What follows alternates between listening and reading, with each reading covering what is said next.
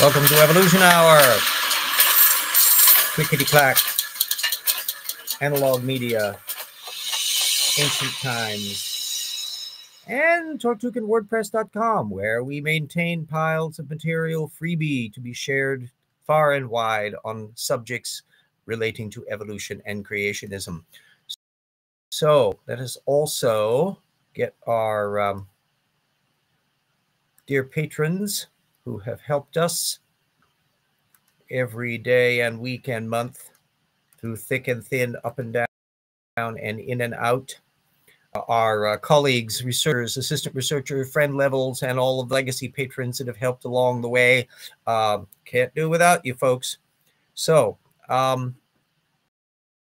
today we have sort of a triple feature instead of just a dual feature.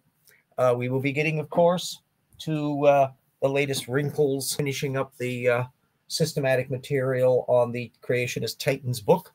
And there will be a part 2 in relation to the music depreciation class, a posting from a new kid on the doc, Andrew Snowden chatting with Michael Dooley, some kind of new people in the creationism apologetic frame, where they're stepping into the kind of culture camp notions about what's legitimate music and the like, and it's astonishingly vague. We'll get to that in a minute. But also a report that I did over the week, well, actually Friday. I attended Christian Sidor's lecture at EWU, Eastern Washington University out in Cheney, on Antarctic and adjoining region paleogeography and critters in the Triassic before the dinosaurs came along. And I had quite a lot of material on Sidor. He's done lots of stuff on the evolution of mammals. I've cited him in both of the books in there. But this was all new material that's been working on this for the last few years. So I've had a field day taking notes.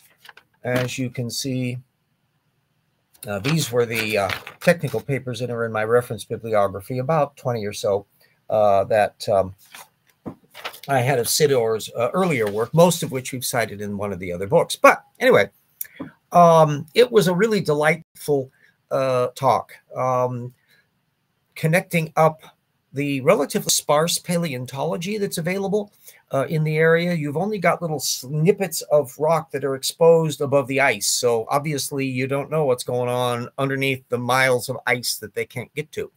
The rocks that they're dealing with are all from the Triassic period, and they have a range of material. They have a little bit of stuff in the Permian and then through the Triassic, and then there's other areas that relate to further things. And the dinosaur paleontologists, of course, have been having a field day finding the dinosaur stuff. That's not what Sidor is dealing with. He's dealing in the earlier period in the Triassic, which is at the time just up to the proliferation of dinosaurs. And eventually they're going to be coming into Antarctica by way of South America and Africa, are all joined together in the big supercontinent in that period. And then if you imagine Australia kind of tucked on its side and stuck on the edge of Antarctica, anything that wants to migrate through to Australia has kind of got to go through Antarctica to get there. So there's a biogeographical implication of all of that stuff. The newer material, alas, is not available open access, but there's quite a few of the papers that he'd done on the Fremau Formation, which is one of the main Triassic one in this ridge that comes along in Antarctica. There's a couple papers in 2014 that I'll be putting up, and also the one recent one, GE 2022, on some of the other paleontology that's available there. And they essentially, the fossils that they're getting, hi Brian, the fossils that they're getting are very fragmentary in nature. Once in a while they've got a fairly complete one, but an awful lot of bits and pieces of stuff. So that has to be borne in mind in the superstructure, but they're still able to catalog a fair amount. And in the newer material that's not yet open access, they just did a big review on the topic, I think the Journal of Paleontology, that, yeah, let's see, it was in the Earth Science Reviews. that basically summarize material that they've done recently. And it's an interesting mix, because when you're coming out of the Permian, there was Antarctica itself had been in a glacial period during the Permian, and then it switches to a coal forming phase in and somewhat warmer, but you're still in the polar area. And then you get and virtually no sign of any vertebrates in that area. That doesn't mean there may not have been, because of the limitations of the fossil record in picking up some of these little fragmentary bits, but they're certainly not abundant enough. They're just on the luck of the draw showing up. Now that changes as you move farther in the Triassic, and there's a climate shift, which is still a puzzle, because it's got lots of growth and a little more sparse, not as densely forested in the coal forest mode in the farther on in the Triassic, but also not terribly hot. And so this is where the real puzzle comes in, because there apparently are an awful lot of amphibians down there. We've got the Lystrosaurus, which is the synapsid bunch, the pigs that took over the planet. They proliferated all over the place. And if you look at the Karoo deposit, which is just west of Australia in South Africa at the time that the supercontinent was formed, you can't throw a dead cat 5 feet without bumping into fossils from a Lystrosaurus. They're all over the place. But although there are quite a lot in this the Antarctic example, they're not nearly as common as you're finding over in the South African context, which is suggesting that there's some paleo climate issues that are of interest. Another factor that I noticed was the absence of pterosaurs, at least so far, in that range, and also that although there are the synapsid bunch, they're not necessarily reflective of the ones that are easing into full endothermic warm-bloodedness, as is the case with the therapsids and the like outside of that. So they're not apparently giving them a leg up. Whatever advantages endothermy is coming in on the mammalian front, it's not showing an obvious indication of helping critters down in Antarctica. But these temnospondyls, amphibians, some of which were very large, and they've even found juvenile examples of some of these larger ones as well. So there's been some really interesting little fossil troves that have come out of it. It's an interesting issue about the fact that amphibians are not typically associated with relatively cool climates.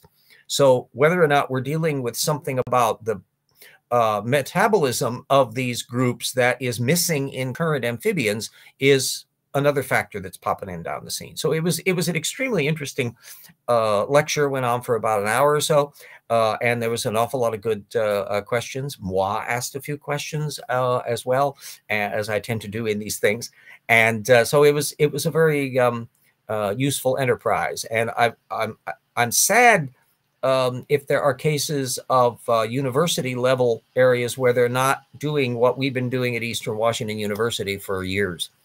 Which is to have an important scientist who comes in and gives a really good technical level discussion in front of an audience of undergrads who are just in the opening stages of their worldview. They built a big new science extension out at EWU, and so they've got very, very nice facilities. I was strolling around through part of that when after the show was over. Anyway, that will be that part. Now we can get to our little bit from our Sarfatian tape.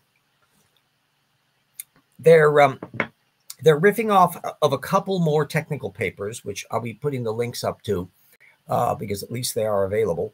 And one of which is, well, a couple of them, they're actually from the 2020s.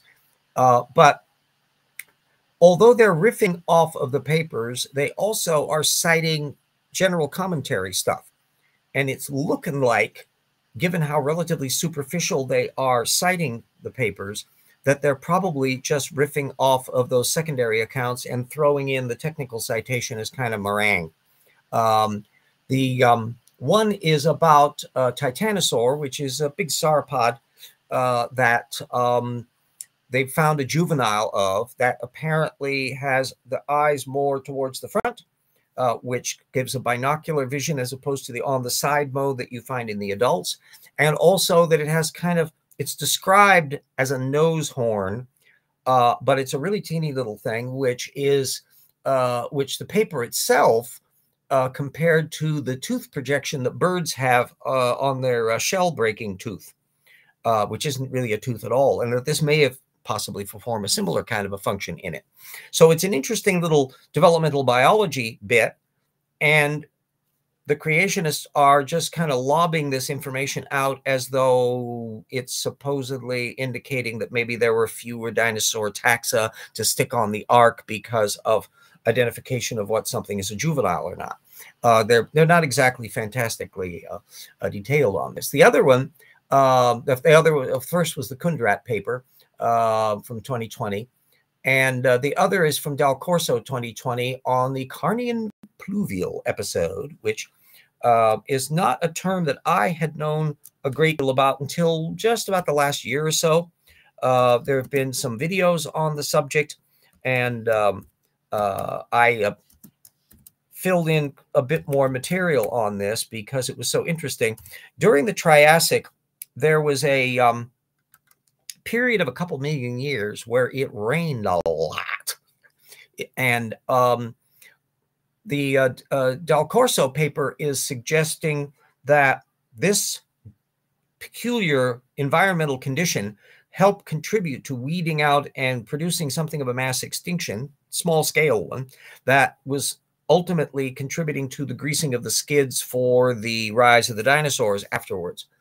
And the paper has an awful lot of technical information and interesting things about taxa and biogeographical distribution and all that kind of stuff, which is not really covered much in the SciTech Daily account, the generic one, which Sarfati and Tay also linked to, as well as they did with the commentary from New Scientist on the Titanosaur.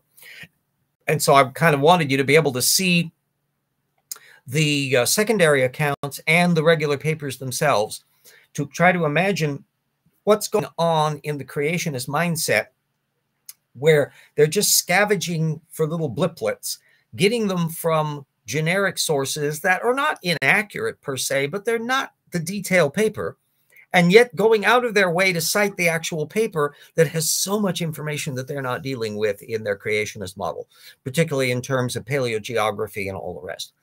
I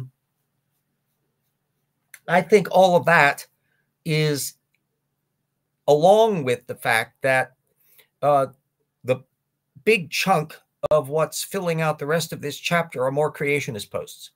So we're looking overall that only a little under half of their source material is science-based, and most of that is from secondary sources, not primary sources.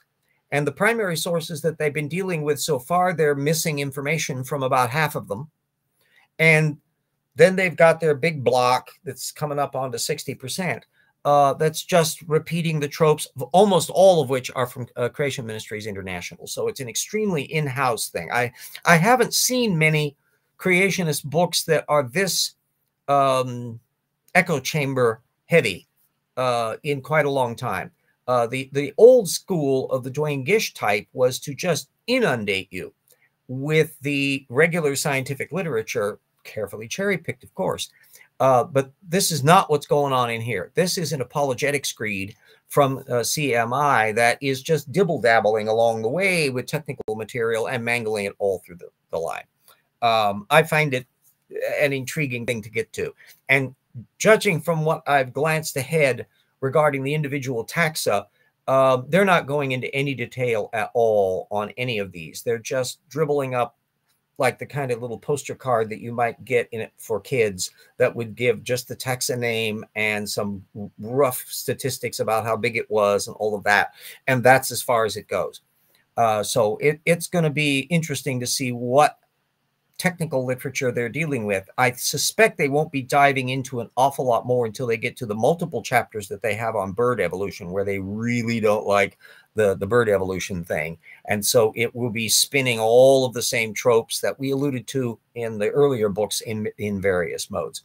Now, The other bit that I did bring up then was this Andrew Snowden 2023 interview with this Australian musician, Michael Dooley, who is a convert to young earth creationism.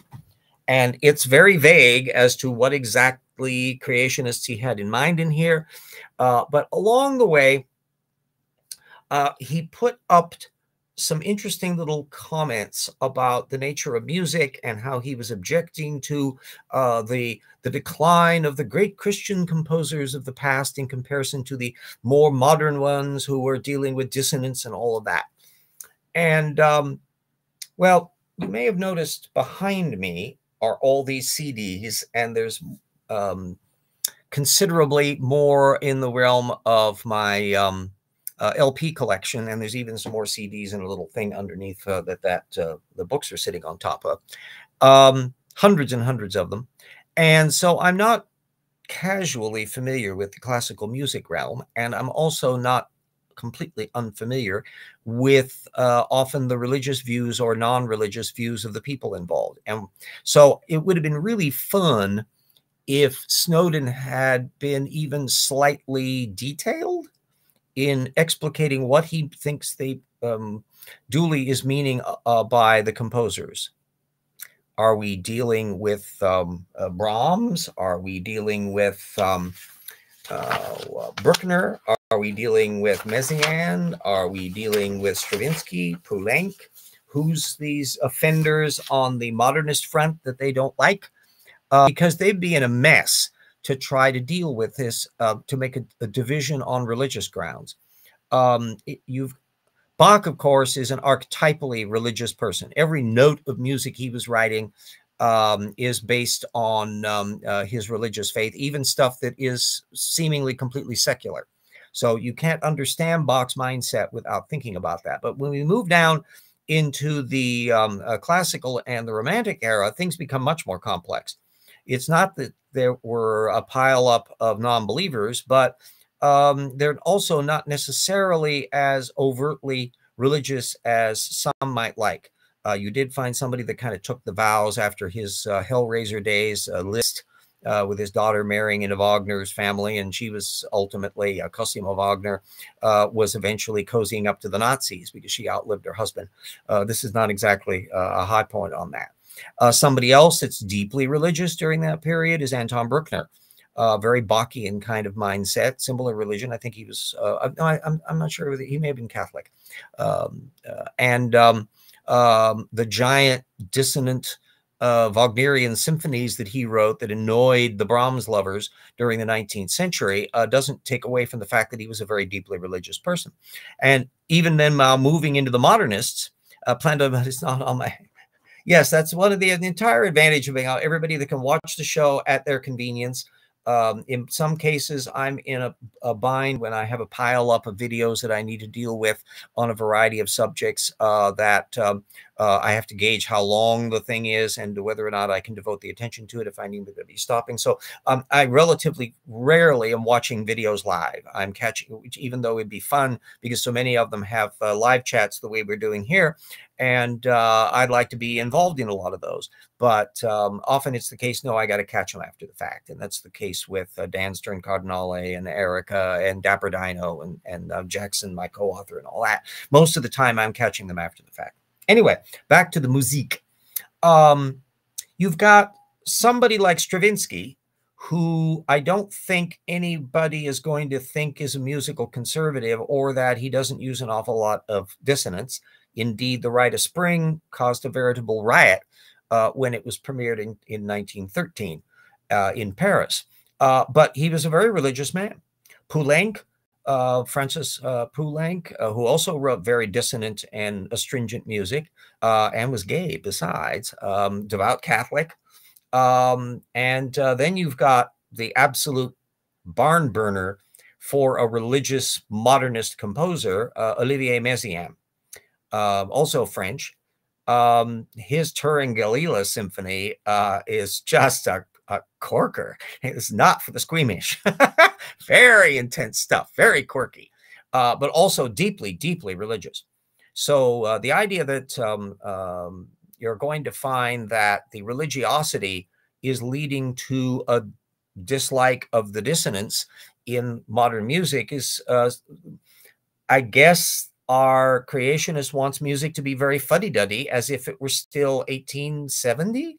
But since he didn't go into any details on the subject, it's kind of hard to fit in to the framework. You do have some non-believers in the music realm. Brahms apparently was not a religious person. Hard to tell on a lot of the composers because they didn't bring it up much. Hard to say on Prokofiev and Shostakovich. Ives, I think, probably had a kind of liberal sensibility, religiosity. How much of a direct churchgoer he was, I don't know. He helped found the estate planning in the insurance biz, but he also wrote music of such ear-wrenching, over-the-top dissonance that I suppose the creationists would really want to nudge Ives over into the atheist camp because they would be horrified to think that they're actually on the religious front. Schoenberg, of course, was Jewish. I'm not sure how excessively devout he was, although he did do some religious style music, in particular after the time of the Holocaust, that was reflecting the social disturbance of that period. Some of the others, I suspect, were much less. Alban Berg and Webern and others may not have been terribly religious, but anyway. So it's sounding like our conservative creationist has problems with music that is not conservative enough for their unspecified fuddy-duddy tastes. And the fact that he was very vague about the roots of what he was, he said he had read some creation books, and he talks about the high quality apologetics we have now in creationist ministries. Clearly, this musician has not fact-checked any of this stuff. But we don't even know what books he had read to kind of get a gauge about where he was coming from. Was he reading old Duane Gish stuff, Henry Morse? Was he trying to read more recent creationist books and the like? Ken Ham Answers books or something? It's hard to say. So it'd be kind of funky one of these days. But the very fact that he's being touted at Answers in Genesis means by definition he's a full-out creationist. Anyway, that kind of gets us up to speed on that angle of things. It's been a fun, busy week in structuring through some of these things as I've been piling up my material and getting things sorted out for the new book. We're going to be having an awful lot of interesting, whoops, I do not want an app to start popping up suddenly. Hate it when these things start sticking in a thing that interferes with the operation. But there's going to be some nice little coordinated charts on the cosmological end about the breakdown of the various components and epochs of the Big Bang, which to me have some really intriguing implications about the fuzzy stochastic nature of what was going on during the first second of the universe. Because of the fact that things are, if you think of the Planck constant, the jiffy, as some wag once called it, 10 to the minus 43rd seconds, the smallest amount of time. I think it's about the time that it takes light to cross the hydrogen atom nucleus, something like that. And it's so basically it's the smallest amount of stuff that you can deal with in physics. Planck time, you can think of it as ticks of the clock as to how many Planck units are involved in each one of these little phases in that like first second. And you get a very curious disparity about things. The inflation part is taking place over kind of a long time compared to some of the other sections. And it's producing a gigantic impact in terms of how the universe is running. So all of these things are, I suspect, 22nd and 23rd century physics, after they've worked out more about what dark matter and dark energy and the like are, and maybe even popped up some new concepts about particles that we can't even imagine now, we'll probably have a greater understanding of why that pulse of activity was taking place early in the universe. Still probably won't resolve things about before the universe. Was there anything before the universe? If so, what? Because all the physics goes tilt. as you start getting into that initial Planck time. There, you just can't make any judgments on stuff. So the universe may have it's the smallest measurable, yes, element. The level of detail, though, as to what's going on in all of that stuff, and there's still debates about. There's still some segments that might disagree about whether or not inflation was occurring, or whether or not it speeds up or slow down, and the variability of it. And they're trying to test all of this stuff out with things like the James Webb Telescope to be able to look back into other spectra that allows us, because of all that redshift, in order to look farther and farther back to the earliest stages of the universe, you got to look beyond the visible spectrum.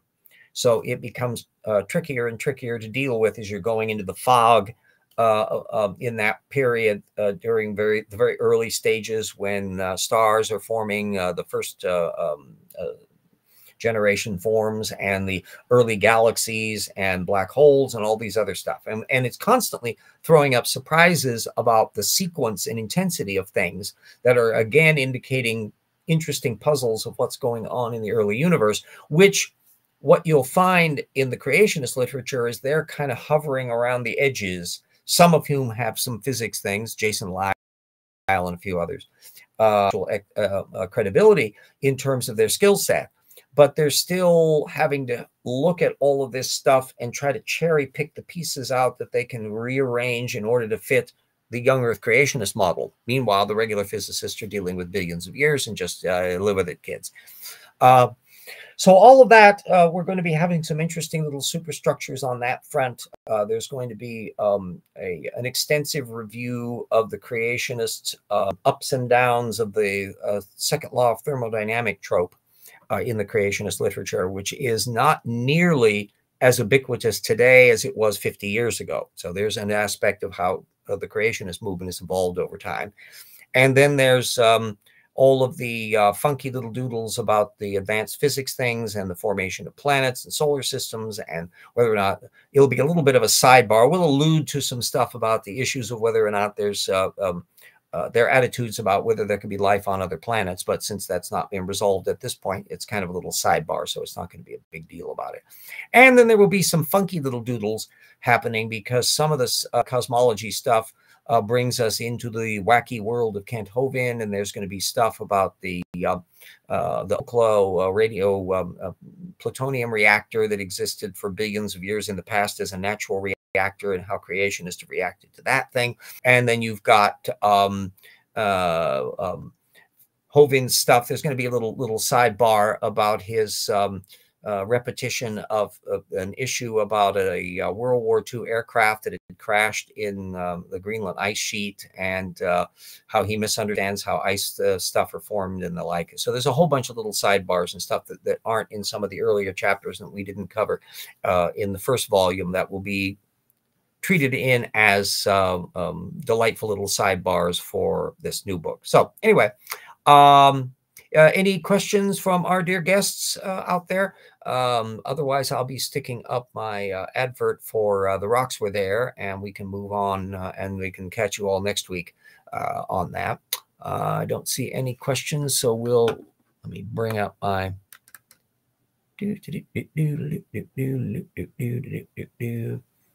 for it to do its little shtick. Come on. There we go.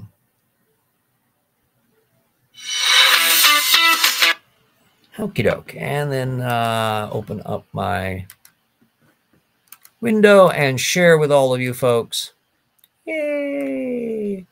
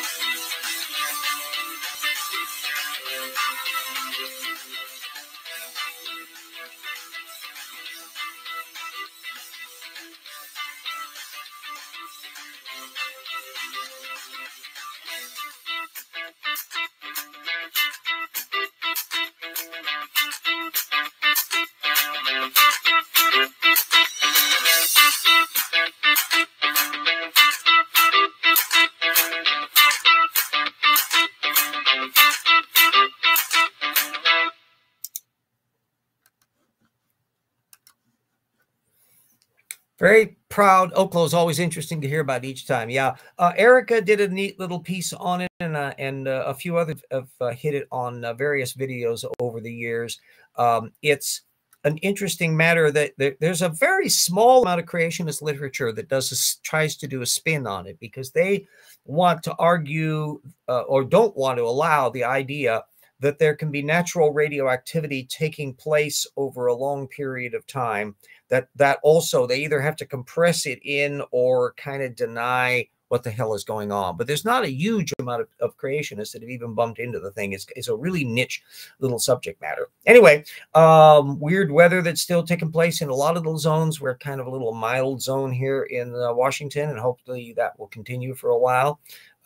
Yes, the Oklo, the Earth's too big and year old known natural nuclear reactor. That'll all there's so many delightful subject matter that pops along and as with the previous book, we want it to be as up to date as possible. So material that's constantly coming in that's pertinent to the various chapters of the book, all the way up to the publication date of the book. We've been inserting that in the same way we were doing with the first story, and what I was doing with Evolution Slam Dunk. That I wanted to have it almost literally on the day that we're sending the files off to format them for printing. We're adding material in to make sure everything is as current as possible. So anyway, keep an eye out if you are concerned about wooden penguins on the rampage, and then all the other natural problems that we arise, and all the unnatural ones like stupid politicians who need to be less scientifically illiterate and make things much smarter. So anyway, stay safe, everybody, and we will see you all next week.